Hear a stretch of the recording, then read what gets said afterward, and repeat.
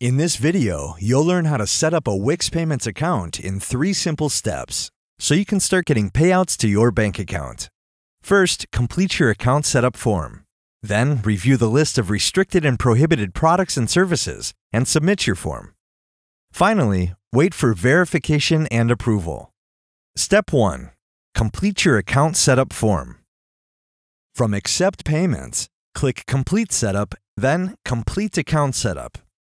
Fill out the form with your business and bank account details. Be sure to complete the next step before clicking Submit.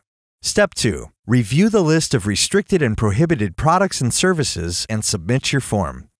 It's important to make sure you or your business isn't selling products or providing services that fall on this list.